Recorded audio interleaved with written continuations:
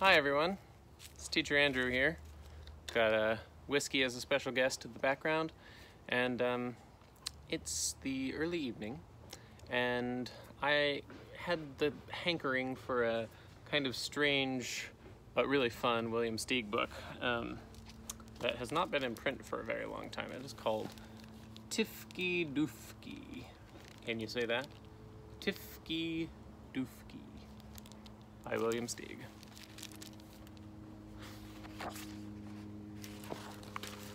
Tiffky Doofky. Tiffky Doofky, the garbage collector, went his rounds in a jolly mood. It was a fair rate weather. He planned to wind up work in time to get to the annual picnic of the Oil and Vinegar Club over in Moose Hollow.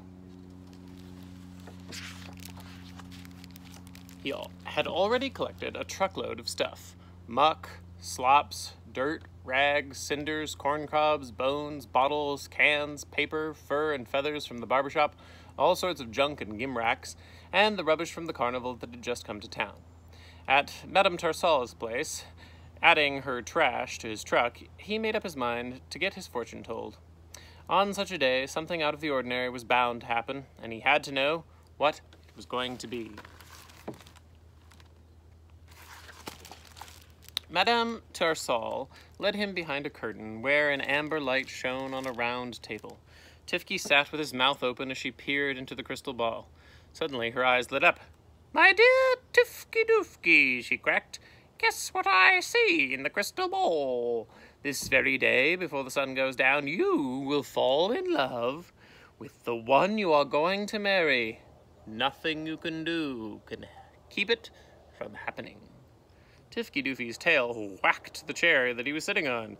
"Is it anyone I already know?" he asked. "It is no one you know," said the fortune teller, dropping her lids. Tiffky Doofky hoisted his suspenders, kissed Madame Tarsal smack on the beak, sailed out to his truck, and headed out for the town dump.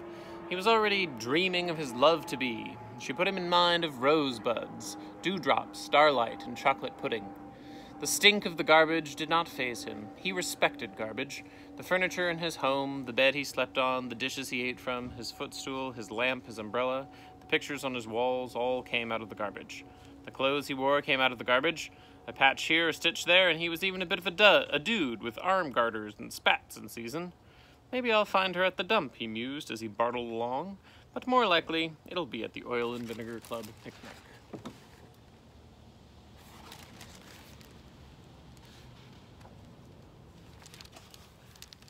Soon the dump lay before him, a sea of garbage. Crows were rummaging in the debris for dainty tidbits. Tiffky tilted the bin of his trunk, and as the slop slid and tumbled out, something caught his quick eye. A necklace, agleam with emeralds, on a bed of sauerkraut. He lifted it with careful paws. How lovely! He would have to find out who had lost it. Meanwhile, he fastened it around his own neck. His day's work done, he was now ready for the picnic.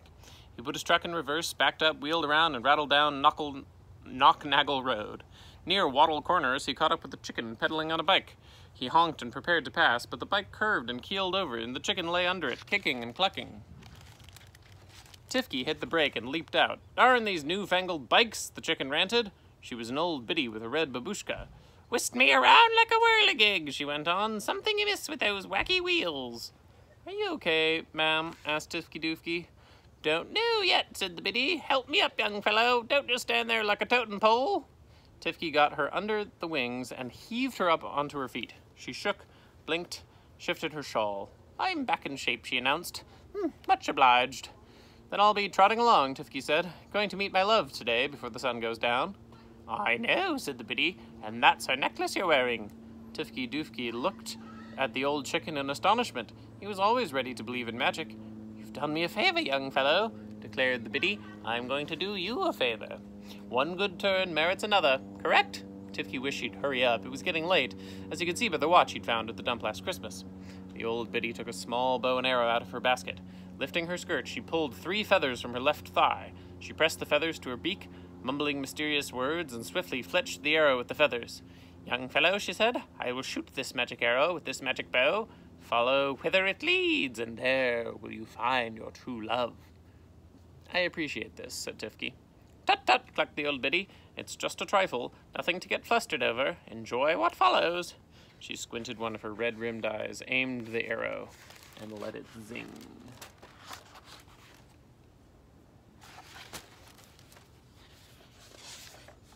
Thanks again, yelled Tiffky, and he was off with the arrow, racing down the road. The old biddy was really a villainous witch who detested Madame Tasserall, her fellow fowl, and always tried to foil her fortune-telling. As Tiffky Doofky ran after the arrow, she cackled with an evil glee. After going straight for a while, the arrow swerved left, and then it switched and swooped right, and then it described some crazy circles and zipped off in a new direction, with Tiffky keeping a pace of it. All at once, it dipsy-doodled, lopped off left again, zigging and zagging around trees and onto a field where it fell to the ground. There stood a lady, slender and graceful, holding a parasol. Tiffky's heart hammered as he approached her, his cap in his paw. He was not worried about what he would say. The right words would always come when he needed them. Grinning, he bowed with his tail in a strong curve. When he straightened up to look into her eyes, there were no eyes to look into. There was no face, only a shock of straw. The lady was a scarecrow. How unpleasant. Tiffky Doofky startled back to his trunk. But when he got there, where he thought he was going, there was no sign of the truck, or of the road he had left it on. He walked this way, then that way. It was not the same world as before. Where was he? He walked further, looking for something familiar, trying to get his bearings. A well-dressed cat, perched on a tree stump, was strumming a mandolin with his claws, perfectly at home in this strange place. Tiffky went over to him, feeling shy. Sir, excuse me, he said. Have you seen a garbage truck? Garbage truck? What's that? Said the cat. He had lazy yellow eyes. Are we anywhere near Knocknaggle Road, town of Popville? Never heard of either, said the cat. Then I'm loster than I thought I was, said Tiffky. Perhaps I can help, the cat suggested, laying down his mandolin. I was on my way to a picnic. I'm supposed to be meeting my future wife today, before the sun goes down.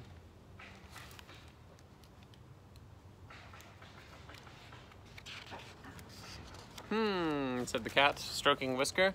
The sun is pretty low already. Let me have a button off your vest, will you? And without waiting for leave to do so, he took out a pocket scissors and snipped a button from Tiffky's vest.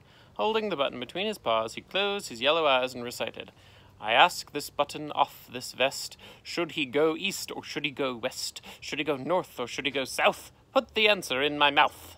He waited a few moments and then, Baba-loom, he said. Your truck is on the far side of that ridge. Sir, many thanks, said Tiffky, and he hurried off. On the far side of the ridge, he'd heard sweet bells dingling, but saw no bells. He heard a voice calling, Tiffky Doofky! Tiffky Doofky! But he saw no one.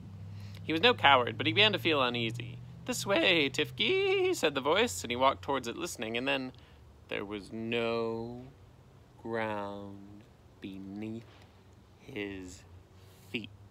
He was falling and turning and falling, and thud! He met the ground and lay there in a stupor. The hazy world wobbled around him.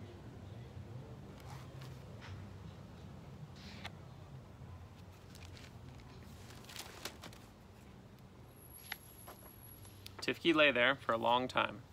When he opened his eyes, he could see the cliff had fallen over. He ached. He knew it was very late. How could he possibly get to the picnic, he wondered, and meet his love? Well, hadn't Madame Tasserall said nothing would keep him from meeting her? Why worry and get wrinkles? It would happen. A man with a net darted past, chasing a butterfly. He raced back to where Tiffky lay and stood over him, staring, but saying nothing. I fell over that cliff, explained Tiffky. I know, said the man. I've been waiting for you to come too. I wanted to ask you, are there any butterflies up here? Unexpectedly, he put the net over his head and turned a somersault. I didn't see any, said Tiffky, getting up. Tiffky Doofky's the name. Who are you? Me? I'm a lunatic, said the butterfly hunter. Oh, said Tiffky. Then probably you wouldn't know the way to Knocknaggle Road. Oh, yes, I would, the lunatic asserted. Knocknaggle Road is right down the... And he vanished before Tiffky's astounded eyes. The cliff, the whole scene, melted and was gone, and Tiffky was back on Knocknaggle Road. How the devil did this happen? Well, the old biddy who had been holding him under a spell had to go home in order to lay an egg. This egg demanded all of her attention and tired her, so she turned herself into a pair of old sneakers, something she did now and then because she found it restful. Tiffky Doofky had been forgotten, and he was off the hook. Poof.